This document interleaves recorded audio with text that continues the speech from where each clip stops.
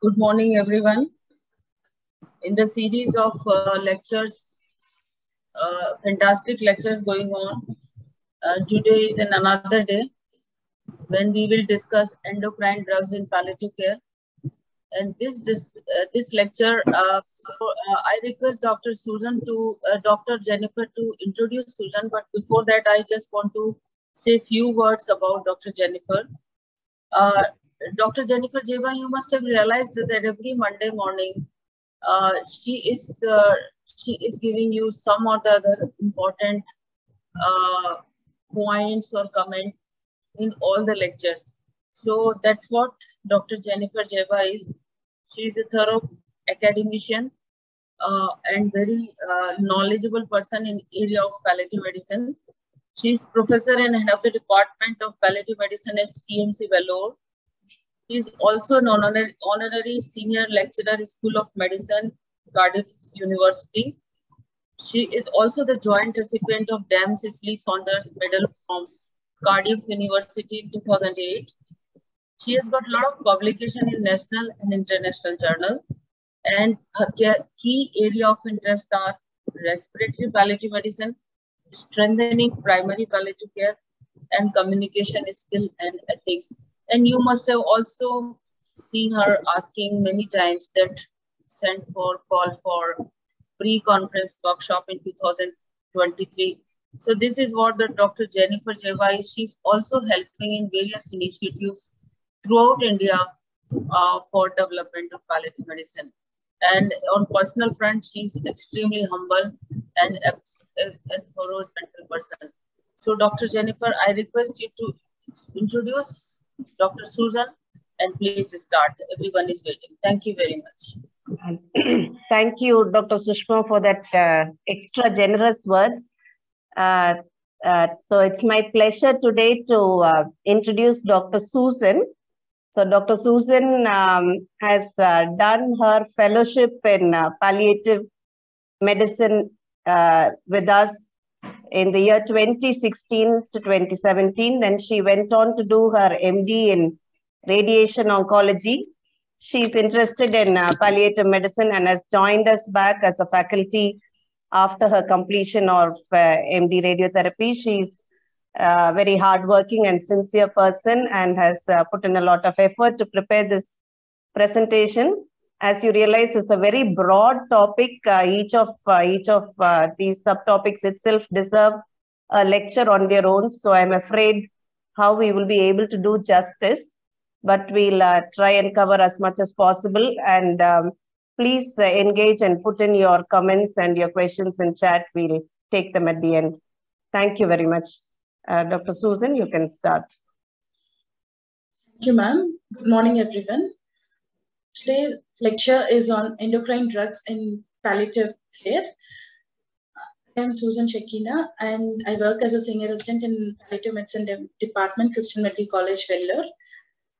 Though this is a broad topic, we try to concise it, and the outline of the topic includes bisphosphonates, denosumab, octreotide, progestogen, systemic steroids, and each of these drugs we look into the pharmacology, mechanism of action, their pharmacodynamics and kinetics, the indications and contraindications, the drug interactions, the clinical uses, and also cautions while prescribing these drugs. Coming to the first in the list, bisphosphonates. Bisphosphonates are pyrophosphate stable analogs. There are two phosphonate groups attached to a carbon atom that replaces the oxygen in pyrophosphate, and they have two side chains. One is the R1 hydroxyl side chain and the other one is R2 nitrogen side chain. There are two types of bone cells in the body, osteoblasts, which are for bone formation. The next one is osteoclasts, which are for bone resorption. And they help in preventing the loss of bone density and decrease the risk of fractures and by decreasing the osteoclast-mediated bone resorption. Coming to the classification of bisphosphonates, there are three generations of bisphosphonate. First generation or the non-nitrogen group, which has chlorophenol group, the least potent, and the drugs are metronate, clotronate, ectitronate, and telludronate. Second and third generation bisphosphonates are nitrogen groups. Second generation is 10 to 100 times more potent than the first generation, and the drugs included are alendronate, amidronate. Third generation bisphosphonates are 10,000 times more potent than the first generation, and the drugs included are ibandronate, recidronate, and zoledronate. Coming to the routes of administration, alendronate, ibandronate, and recidronate are given orally, whereas zoledronate, ibandronate, and palmidronate are given intravenously. Mechanism of action: bisphosphonates in the non-nitrogen group act by stimulating osteoclast apoptosis, thereby resulting in decrease in the osteoclast number and causing decrease in bone resorption. Whereas in the nitrogen group, it is the second and third generation, they inhibit the cholesterol synthetic pathway by decreasing in osteoclast function, thereby causing decrease in bone resorption.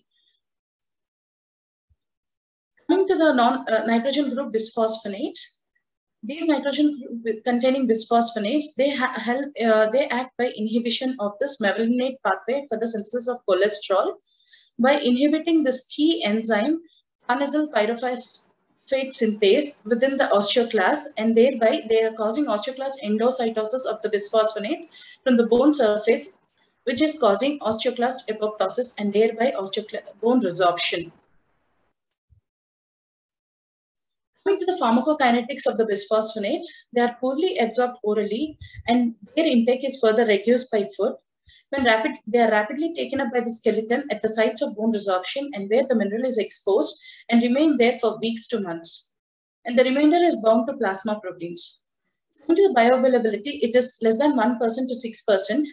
Bisphosphonates are non-metabolized and are excreted unchanged by the kidneys and eliminated generally within 24 hours. They are given orally, to be taken after an overnight fast with a glass of water followed by no food for 30 minutes and remaining in upright position for 60 minutes for the better absorption. Next, coming to the indications of bisphosphonates. Bisphosphonates are used in hypercalcemia of malignancy, osteolytic bone metastasis to reduce skeletal-related events, multiple myeloma, the prevention of bone metastasis in postmenopausal women with early breast cancer, osteoporosis, and Paget's disease.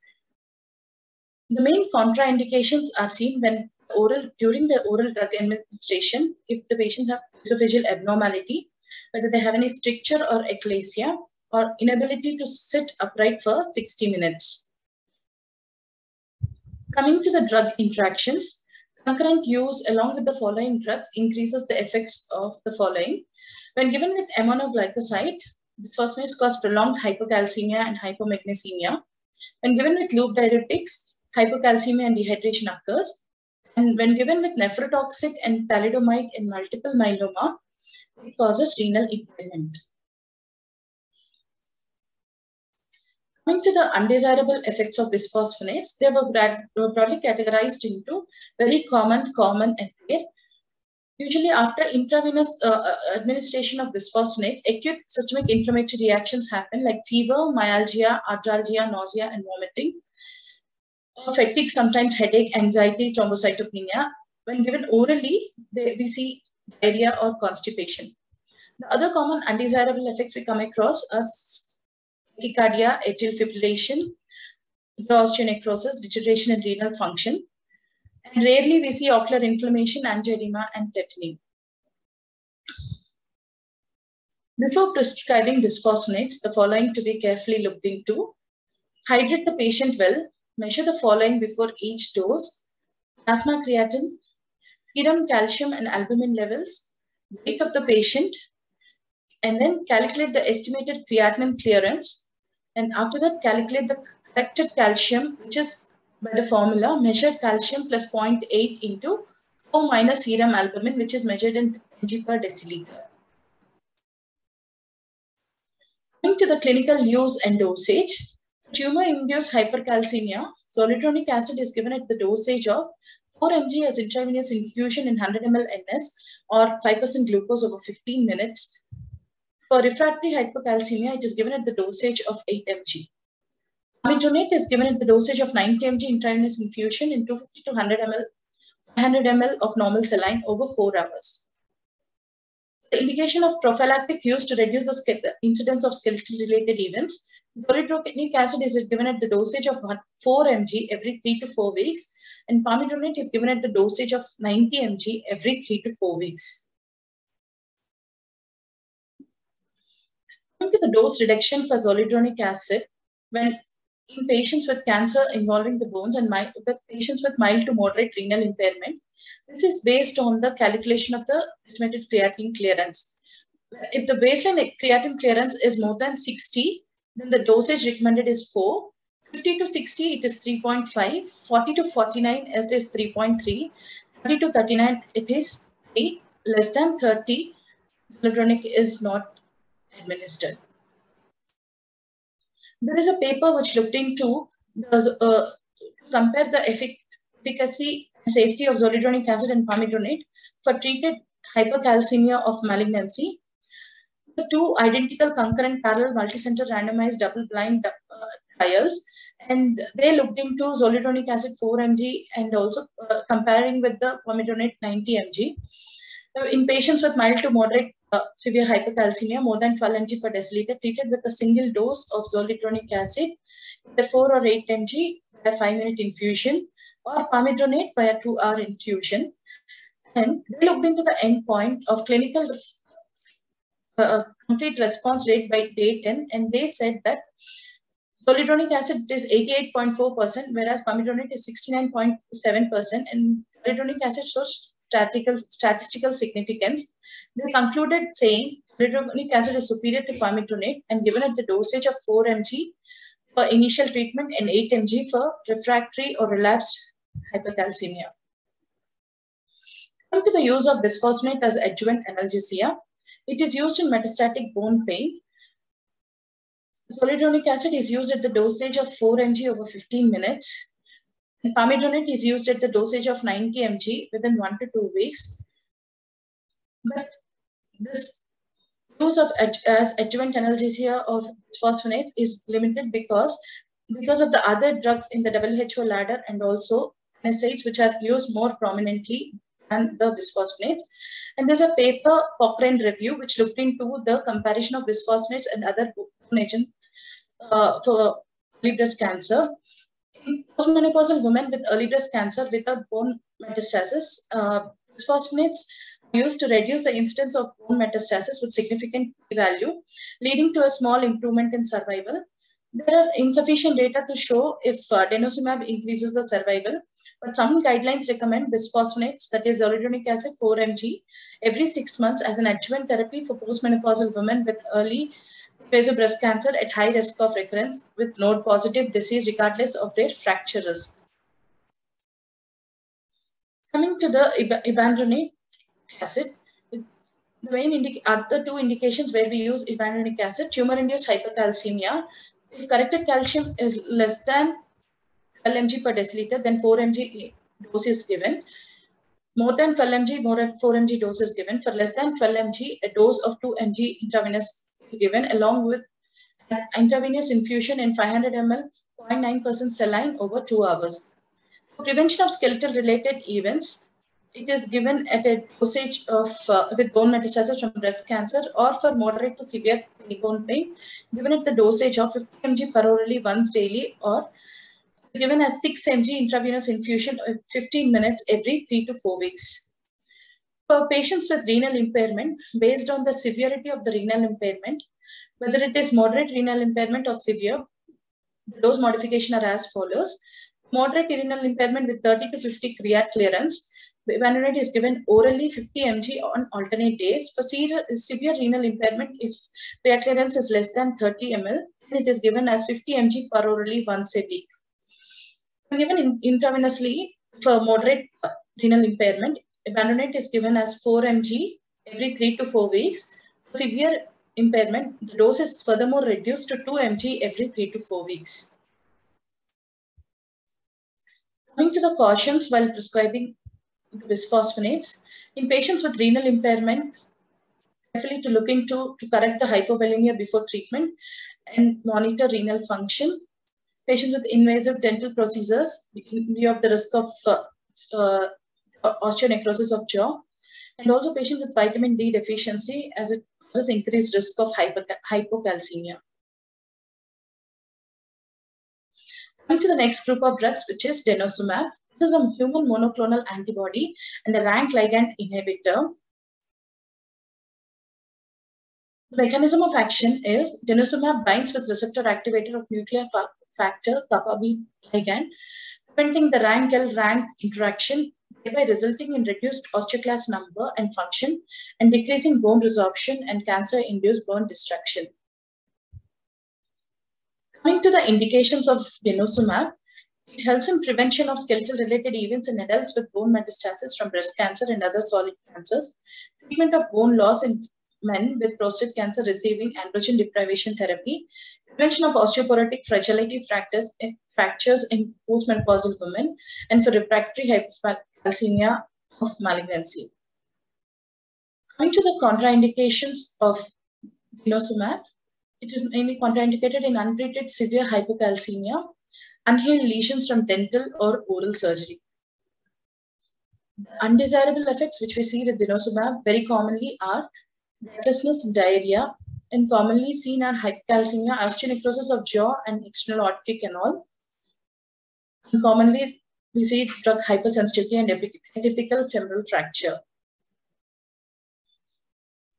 Coming to the dose and clinical use, for prevention of skeletal-related events in patients with bone metastasis from solid cancers, denosumab is given at a dosage of 120 mg single subcutaneous injection to be repeated every 4 weekly. For postmenopausal osteoporosis in women at increased risk of fracture, it is given at the dosage of 60 mg subcutaneously once every 6 months. And for bone loss in men who are on hormonal therapy also, it is given at 60 mg once every 6 months. And along with this, we give daily supplementation of 500 mg calcium and 400 international units of vitamin D unless the patient is hypercalcemic. Uses of denosumab, it is superior to zoledronic acid in preventing skeletal-related events in patients with bone metastasis, breast cancer, metastatic hormone replace, and prostate cancer. Main important thing is denosumab can be used in renal impairment without dose adjustment and can be given subcutaneously. There is a paper which looked into adjuvant denosumab in postmenopausal patients with hormone receptor positive breast cancer. Phase 3 trial, double-blinded randomized trial. They had given in postmenopausal patients early hormone receptor positive breast cancer receiving treatment with aromatase inhibitors, denosumab 60 mg over placebo, which is given subcutaneously every 6 months. 58 trial centers have seen, and the primary endpoint they looked into was time to first clinical fracture. Denosumab, it is 92 were reported when compared to 176 in placebo, which is it showed statistical significance. Thereby, they concluded adjuvant denosumab 60 mg twice per year reduces the risk of clinical fractures in postmenopausal women with breast cancer receiving aromatase inhibitors and can be administered without any added toxicity. There is another systematic review which looked into the comparison of denosumab and zoledronic acid for the treatment of solid tumors and multiple myeloma with bone metastasis. And it looked into the efficacy and safety between denosumab and zoledronic acid for RCTs. The overall analysis, when they have done, they concluded in the results saying denosumab was superior to zoledronic acid in delaying the time to first skeletal-related events and also time to first and subsequent skeletal-related events with significant p-values. And thereby they concluded saying compared to zoledronic acid, denosumab is associated with delayed first and subsequent skeletal-related events with lower incidence of toxicity like renal toxicity and acute phase reaction, but higher incidence of hypocalcemia and osteonecrosis of jaw. There is another systematic review with the European Association for Palliative Care guidelines. It looked into in adult patients with metastatic bone pain, what is the evidence that bisphosphonates and denosumab are effective and safe in controlling pain? And they have looked into nearly 1,585 studies. And in this, they have concluded in the result saying, evidence to support an analgesic role for bisphosphonate and denosumab is weak. Bisphosphonates and denosumab appear to be beneficial in preventing pain by delaying the onset of bone pain rather than by producing an analgesic effect per se.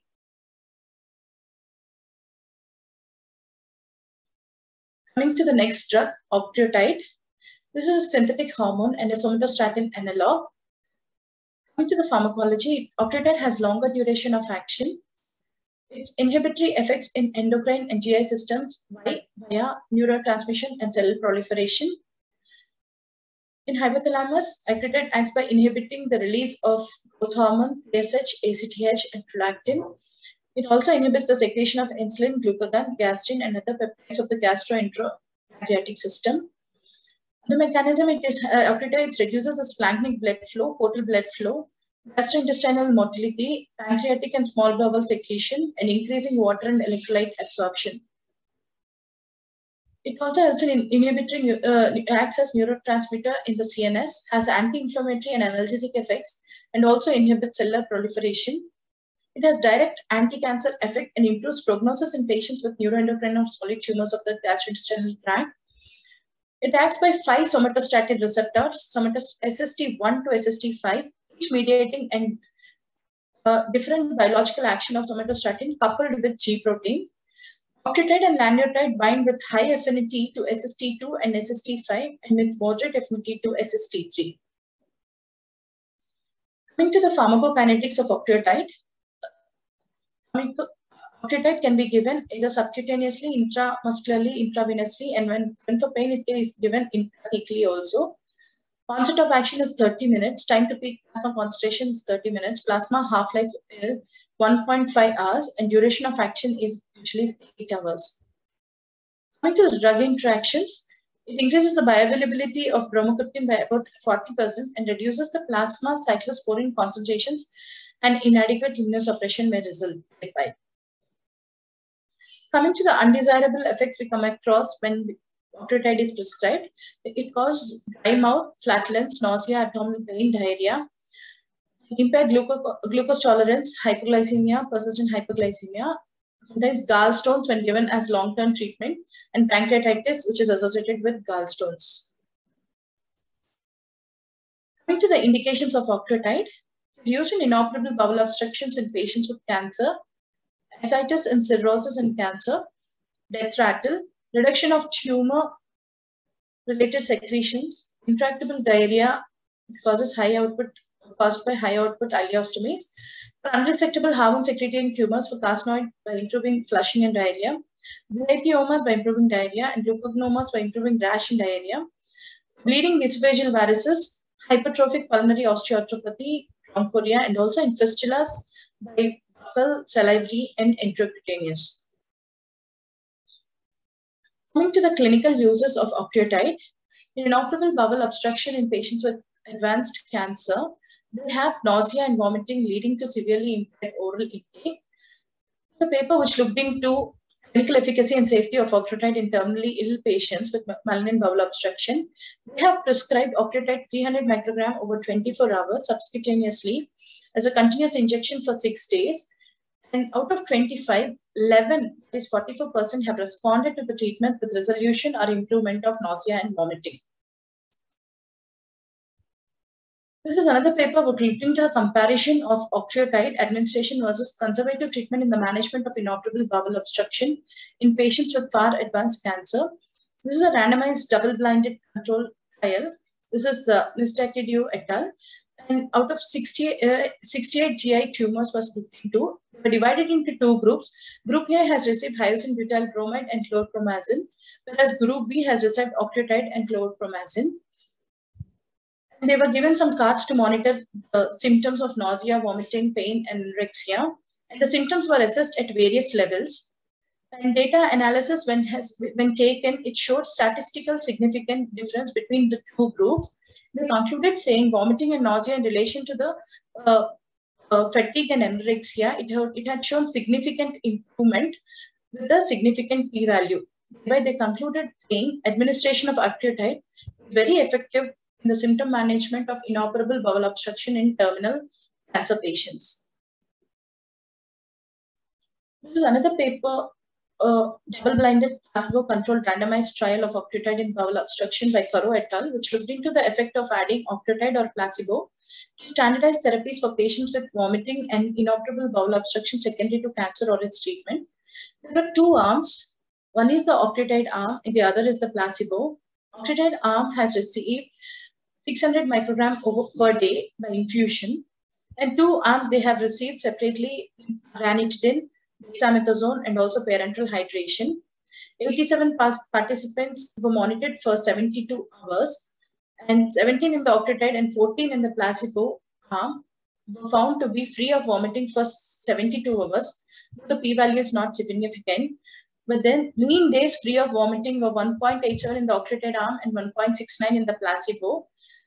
The study showed a reduced number of episodes of vomiting in the octreotide arm with a significant p-value, and they concluded saying that there is no reduction in the number of days free of vomiting.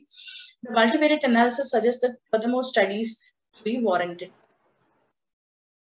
Coming to the MASCC guidelines update on the medical management of bowel obstruction in patients with advanced cancer, which looked into the management of nausea and vomiting in malignant bowel obstruction. This is a systematic review, and 3 randomized trials were looked into from 257 abstracts. And they said octreotide is effective in reducing gastrointestinal secretions and also the colic, and thereby reducing nausea and vomiting caused by malignant bowel obstruction. Concluded saying octreotide is the drug of choice in managing inoperable malignant bowel obstruction. It is published in 2021. Coming to the next clinical use of octreotide, ascites. Octreotide helps in the reduction of splanchnic blood flow or by inhibiting vascular endothelial growth factor, which increases vascular permeability and also promotes angiogenesis and tumor growth. Patients with rapidly accumulating ascites, octreotide requiring frequent parenthesis despite diuretic therapy, octreotide helps in reducing the abdominal bloating, discomfort, and shortness of breath, and also thereby reducing the rate of formation of malignant ascites, suppressing the diuretic-induced activation of the renin-aldosterone angiotensin system. Usually prescribed at the dosage of 300 microgram subcutaneously BD. There's a paper which looked into the role of octreotide in prolonging the interval to next parenthesis. It's a pilot RCT study. 33 patients, 16 in the octreotide arm, 17 in the control arm. And the median time to next parenthesis was 28 versus 14 days in the octreotide and placebo arm respectively, with the p-value of 0.17, which is not significant. But octreotide treated patients have shown symptom improvement like lesser abdominal bloating, lesser abdominal discomfort, and shortness of breath, which showed significant p-value. They concluded long-acting octreotide was reasonably well tolerated, but not effective in prolonging the time to next parenthesis, but improvements were seen in the symptoms, and further studies were warranted. The other clinical use of octreotide is chemotherapy or radiotherapy induced diarrhea. There's a paper published in ASCO, which had given the recommended guidelines for the treatment of cancer treatment-induced diarrhea.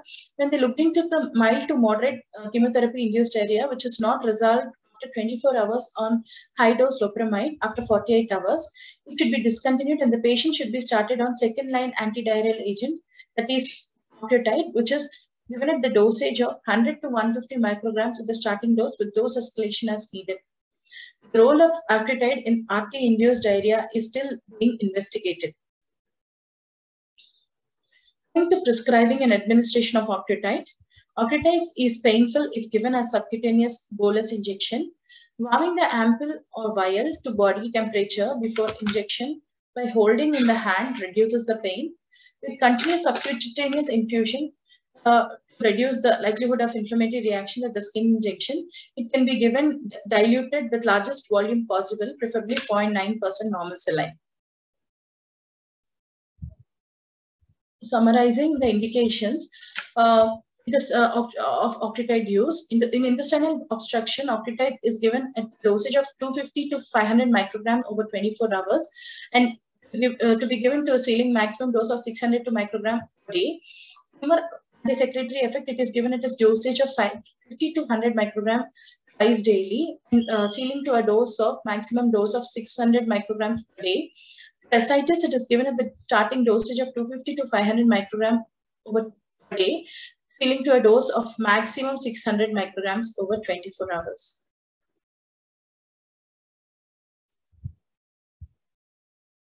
Coming to the cautions, be given cautiously in patients with cirrhosis, renal failure requiring dialysis, and it leads to reduced elimination. Patients with gallstones, and even in long term, it causes and precipitates biliary colic, thereby gallstones or biliary sludge. In patients with bradycardia, conduction defects, or arrhythmias, and to monitor thyroid function, which causes hypothyroidism, and with insulinema because it may exacerbate hypoglycemia. Coming to the next group of drugs, which are progestogens, they are the sex hormones. There are two types of progestogens, natural and synthetic progestogens. Synthetic progestogens include 17-alpha hydroxyprogesterone. The drugs included are cyproterone, medroxyprogesterone acetate, megestrol acetate. These progesterone, they improve the appetite by the following mechanisms: increasing levels of oxynergic neurotransmitters in the hypothalamus by neuropeptide 5, counteracting the anorexic effects of cytokines, interfering with the production of cytokines via their glucocorticoid anti-inflammatory effect. And in vitro, these cytokines released from the peripheral blood mononucleosides are inhibited by both medroxyprogesterone and megestrol acetate at doses 1500 to 2000 mg of medroxyprogesterone and the 320 to 960 mg of megestrol acetate. The release of serotonin was also inhibited, thereby causing progestogens have an anti-emetic effect. Both medroxyprogesterone acetate and megestrol acetates are highly protein bound and are mainly bound to albumin. Medroxyprogesterone is metabolized and extensively in the liver and excreted mainly as glucuronides, whereas megestrol acetate is secreted mainly unchanged in the urine. Coming to the pharmacokinetics, both medroxyprogesterone and megestrol are given orally. Bioavailability is 1 to 10% for medroxyprogesterone, whereas 25% for megestrol acetate. Time to peak plasma concentration was 2 to 7 hours for medroxyprogesterone acetate, whereas it is 3 to 5 hours for megestrol acetate. And the plasma half-life was 38 to 46 hours for medroxyprogesterone, whereas it is 24 to 42 hours for megestrol acetate. Coming to the indications, progestogens are used for anorexia and cachexia and cancer in AIDS, as hormonal therapy in endometrial cancer, breast cancer, and mild to moderate endometriosis, anovulatory uterine bleeding, post-castration hot flushes in both women and men, and for secondary amenorrhea. Contraindications for medroxyprogesterone acetate, for estrogen progesterone dependent cancer, during hepatic impairment, with any history of thromboembolism, with acute thrombophlebitis, undiagnosed abnormal uterine bleeding, or if there is any suspicious of pregnancy. The undesirable effects most commonly seen and important is thromboembolism, and then hyperglycemia, depression, insomnia, fatigue, hypertension, edema, nausea, vomiting, constipation, and rarely we come across a jaundice, alopecia, and hirsutism. Coming to the indications, the clinical use and dosage. When given as for appetite stimulation, megestrol acetate is given at the dosage of 80 to 160 mg per orally each morning. The dose to be doubled after 2 weeks if no adequate response is achieved, and maximum dose is given up to 800 mg per orally per day. Medroxyprogesterone acetate is given at a dosage of 400 mg per orally each morning for appetite stimulation. Hot flushes after surgical or chemical castration, megestrol acetate is given at the dosage of 80 mg each morning. Effect manifests after 2 to 4 weeks, whereas medroxyprogesterone acetate is given at the dosage of 5 to 20 mg BD to QID. There is a Cochrane systematic review which is on megestrol acetate for the treatment of anorexia and cachexia syndrome to evaluate the efficacy and effectiveness of the safety of megestrol acetate in palliating anorexia and cachexia in patients with cancer. There is a meta-analysis which showed a benefit of megestrol acetate compared with the placebo. And their results showed appetite improvement and weight gain in cancer and quality of life improvement. But there were some side effects which came across with megestrol acetate like edema, thromboembolic phenomena, and deaths. There were conclusions said Megestrol acetate improves appetite and is associated with slight weight gain in cancer. In patients who are receiving palliative care, they should be informed the risks involved in prescribing and in taking megestrol acetate. Coming to the cautions of progestogens, it may suppress the hypothalamic pituitary adrenal axis, the possibility of glucocorticoid effects, and may cause or worsen diabetes. Medroxyprogesterone acetate, if discontinue if there is any jaundice, hepatic impairment, significant increase in blood pressure, or any thromboembolic events. Sometimes it may exacerbate hypercalcemia, migraine, epilepsy. Megestrol acetate to be used cautiously with patients with thrombophlebitis and severe hepatic impairment. Coming to the last and final group of drugs, which are corticosteroids. The adrenal cortex secretes hydrocortisone, which has glucocorticoid activity and mineralocorticoid activity, and also secretes aldosterone, which has a mineralocorticoid activity. Due to their anti-inflammatory mechanism of action, they provide effective analgesia for pain associated with inflammation and in the management of cancer-related implications such as brain metastasis and spinal cord compression.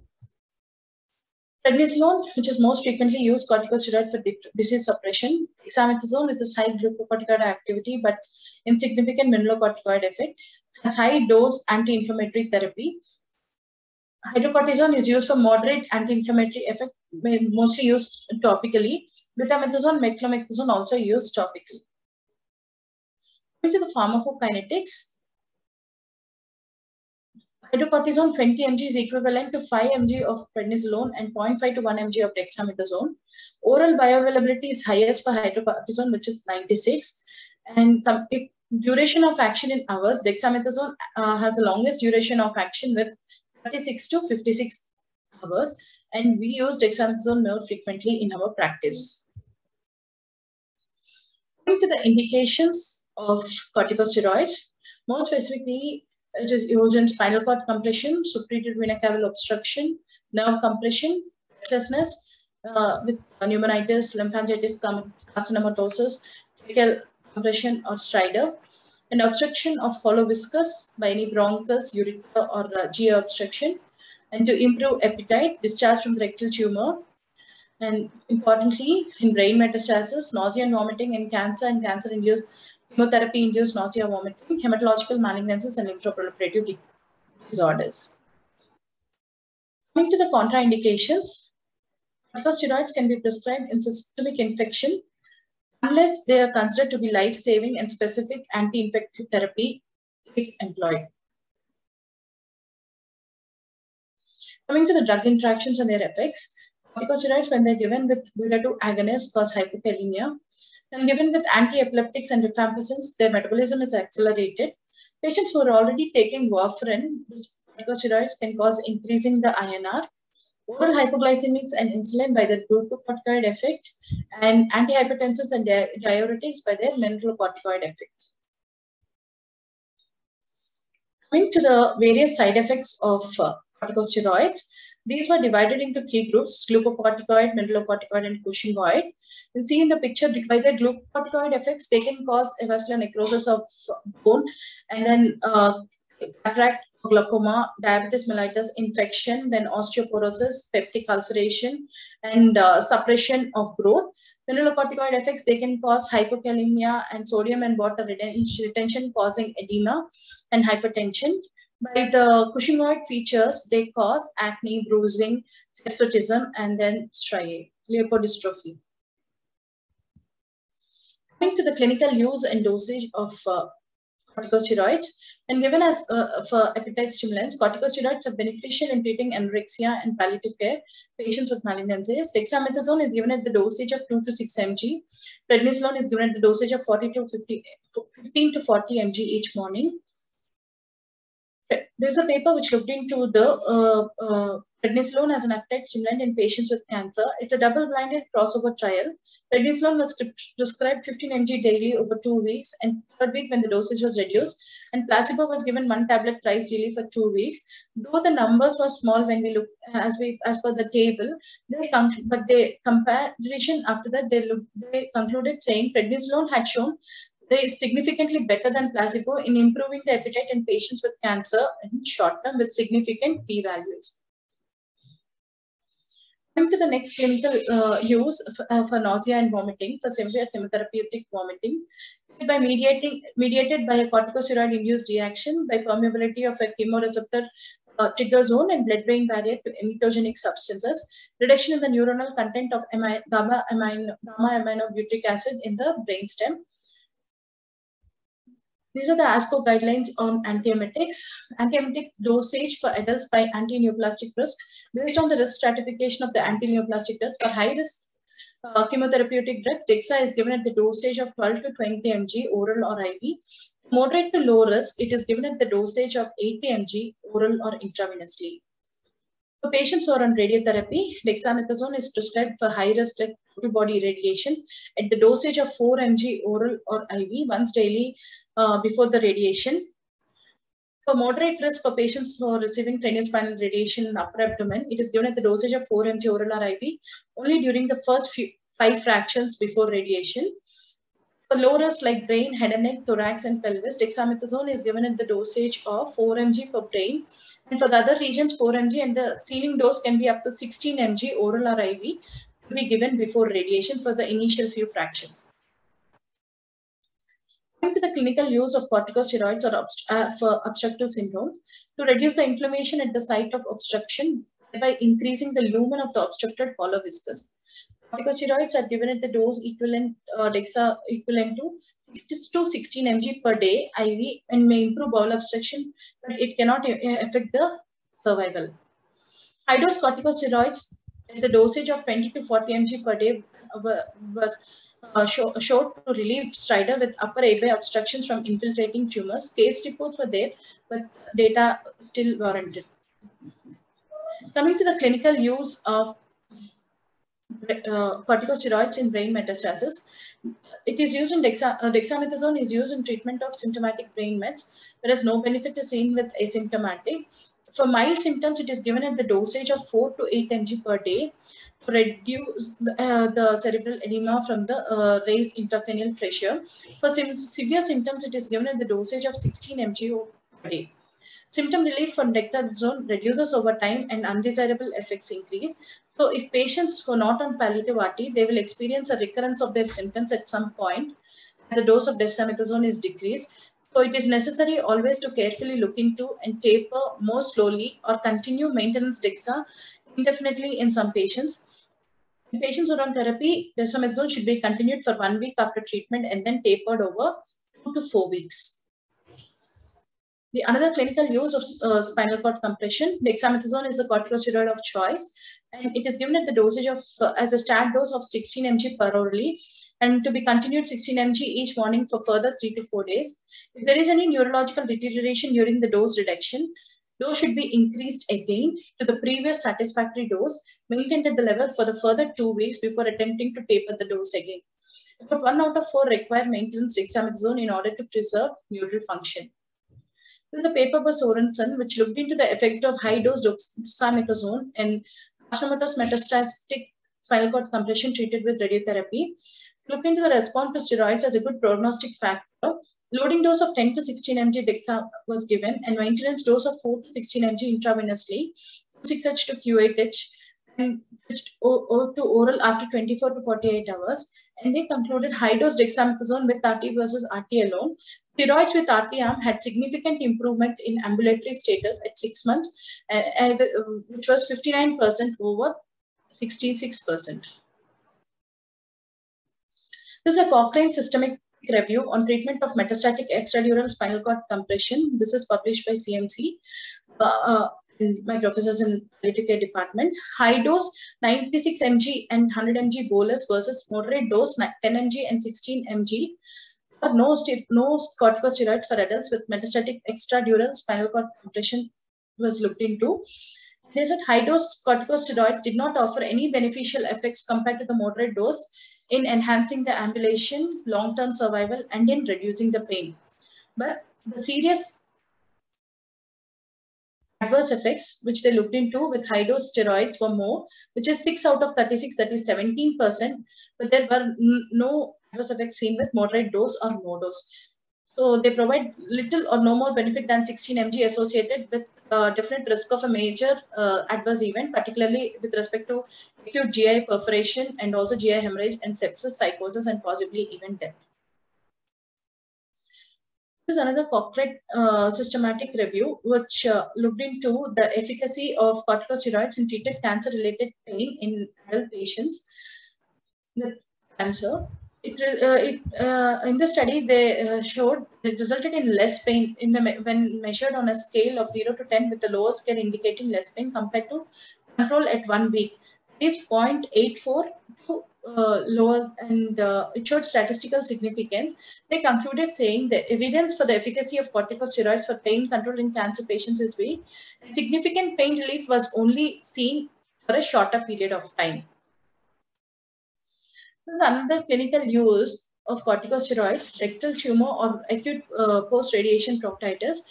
It helps in reducing the discharge from the rectal tumor or acute post-radiation proctitis. Corticosteroids are prescribed as detention enema of hydrocortisone acetate 125 mg rectally or prednisolone 20 mg directly every 1 to 2 days. If local application is impractical, then peroral corticosteroids can be used instead. This is a review evidence-based quality use of corticosteroids in the palliative care of patients with advanced cancer, which is published in 2021 in Palliative Medicine Journal. And they said current evidence of use of corticosteroids for the management of various indications which we have looked into, like spinal cord compression, raised ICT, malignant bowel obstruction. But importantly, a short trial of corticosteroids is indicated in the management of pain and cancer-related anorexia, but the benefit, if any, of corticosteroids for the palliation of other symptoms remains unknown. They said low-dose corticosteroids, when used for less than 2 weeks, are unlikely to be associated with any toxicity, mostly, whereas dose-related adverse effects are seen after 3 to 4 weeks.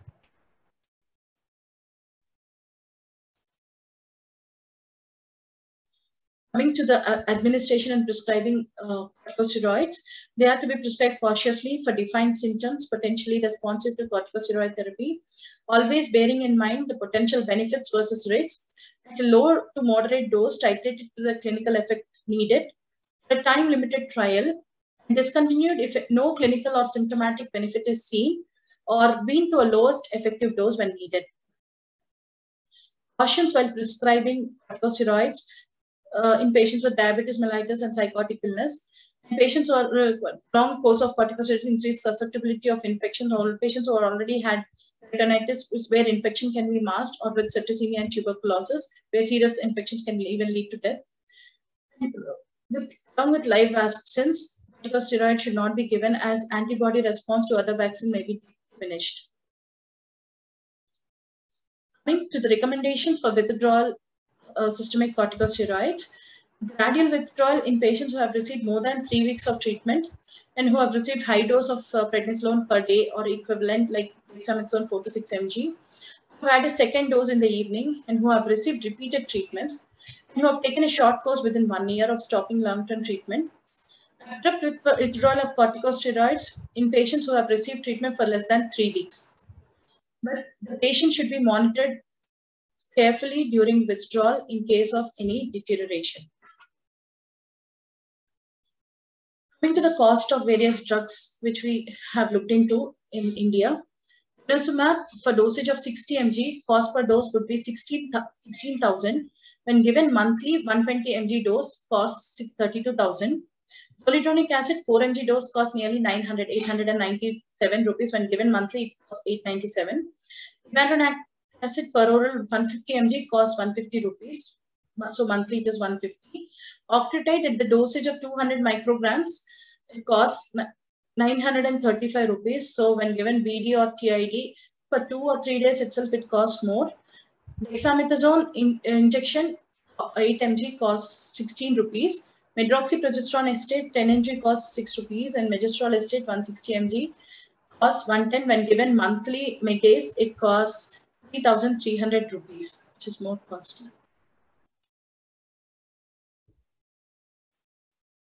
Coming to the take-home message, palliative care physicians should be aware of the various uses of different endocrine drugs with their indications and their implications on palliative care setting.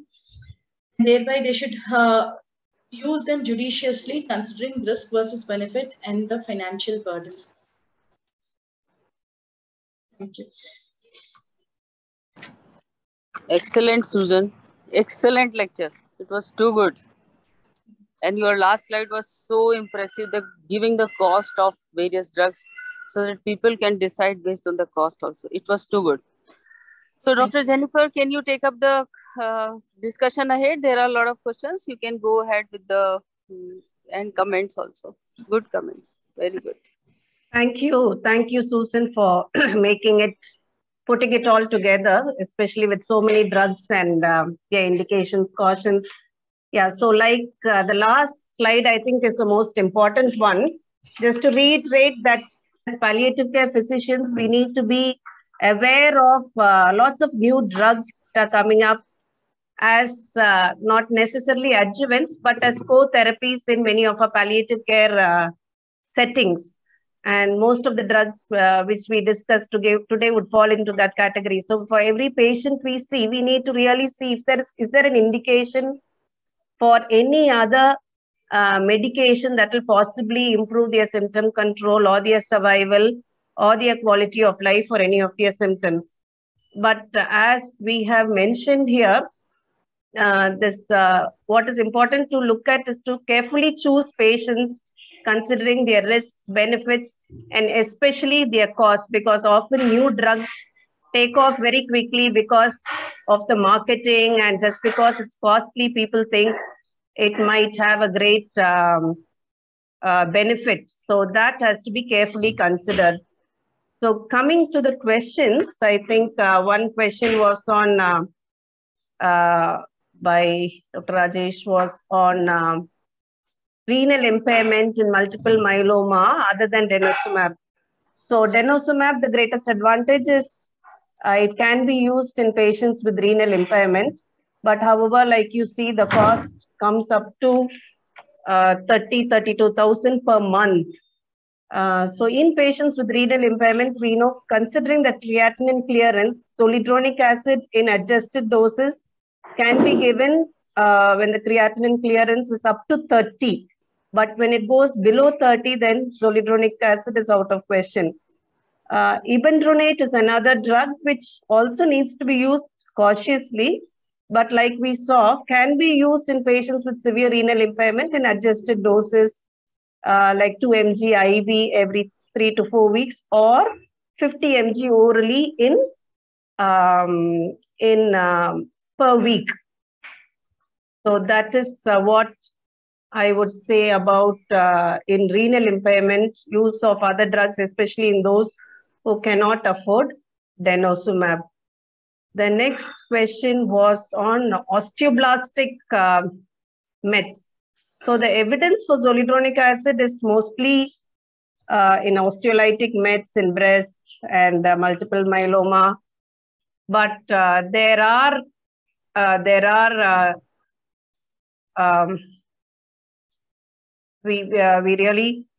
evidence for use in all solid cancers is not really very strong, but we see more and more that bisphosphonates are used with bone metastasis in other solid cancers also, other than breast and prostate and multiple myeloma.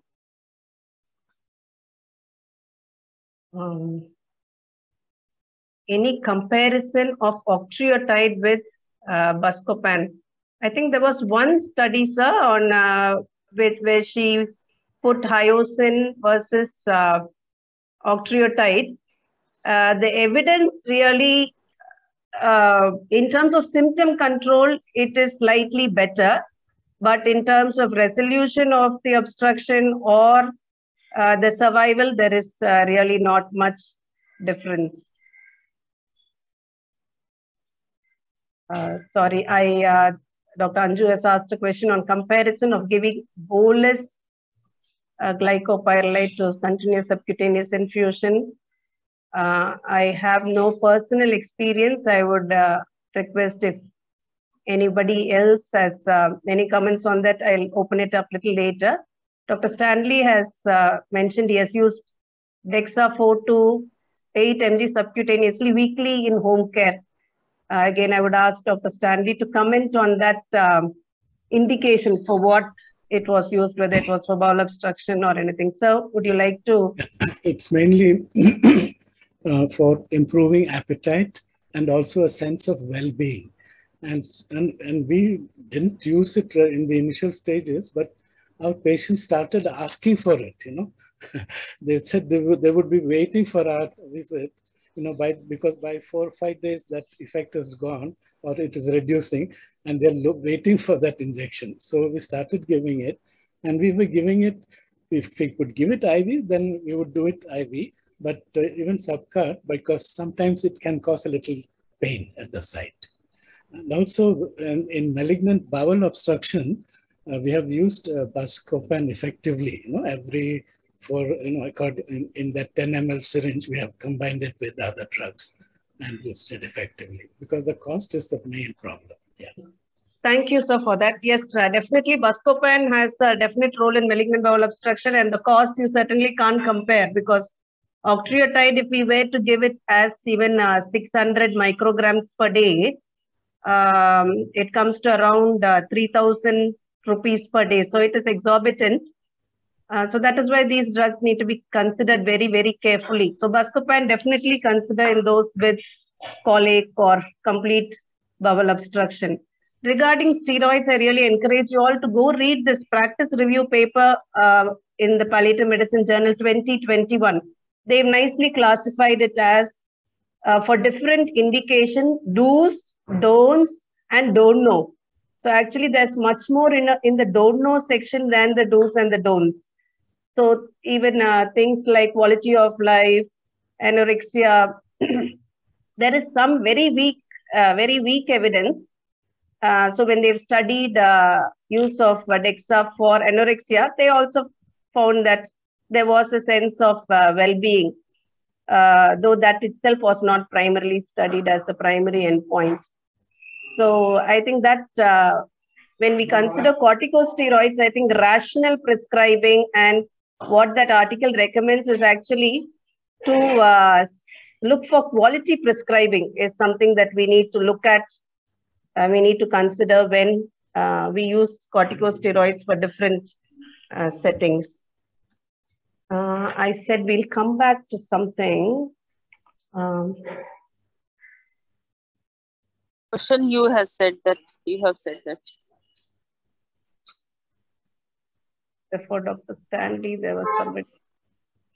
Yeah, doctor, anybody would like to comment on comparison of giving bolus versus continuous subcutaneous infusion of glycopyrrolate?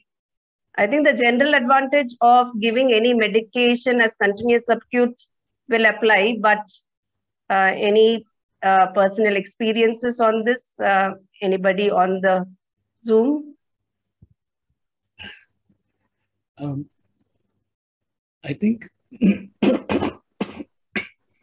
excuse me, I think giving regular subcut medicines, you know, as compared to continuous infusion is well established in our practice in India, I think. You know, because if you use the drug, depending on its action, you know, for how many hours, and you give it accordingly. So if you take morphine, for example, and use that as our standard, every 4 hours, if we use this combination, it works. You know, it really works. It really helps. So glycopyrrolate also can be added in there. Yeah. Thank you, sir. There's another question on corticosteroid efficacy. We know it's effective in vasogenic cerebral edema. How effective, or does it actually have an effect on cerebral cytotoxic edema for metastatic brain lesions? That's a very kind of a too specific question, which I do not have a direct answer. We know that one of the recommendations of corticosteroids definitely is in brain metastasis, doses going up to 16 milligrams, depending on the severity of the raised intracranial tension. But how effective it is due to different causes of edema, I am unable to comment. I think the other principle in prescribing corticosteroids is to assess its benefit. You know, we always review after starting to see whether you've got the benefit, what you are looking for, and you need to stop quickly if it is not showing benefit. So I think that would apply in this setting as well. If it's really not helping, then there is no point continuing that drug. Thank you, Dr. Jenifer. I think this was absolutely a fantastic lecture given by Susan and moderated by you. You have answered all the queries very well. And I think everybody was actually when they are satisfied and they are, well, today there was a lot of information which really a resident should know. And I was just thinking today while listening this lecture that how lucky our residents are and young palliative care physician and ourselves we are, that these kind of lectures give a lot of information, concise information on one platform in 1 hour. So I just want to, before closing this session, I just want to inform all the speakers of this series that all the lectures, because every lectures is almost of highest quality. So if there will be some quality improvement, it will happen. But all these lectures will also, you have to repeat on the National Board of Examination platform. So Susan, remember that one day your turn will come that you have to repeat the same lecture on DNB for the DNB students. And in this platform, it will not be only palliative medicine DNB. In this medicine DNB, neurology DNB, pulmonary medicine DNB, radiation oncology, medical oncology, everyone will be listening for you. So all the speakers, those who have presented before and those who are going to present in future, they should remember this fact and they should prepare their lectures accordingly for the National Board of Examination platform. And you will get a chance, and very soon you will get a chance for this. Thank you very much, Dr. Jenifer. It was so good. It was fantastic. And I was really thrilled to listen to Susan. Susan, thank you very much. Thank you. Thank you.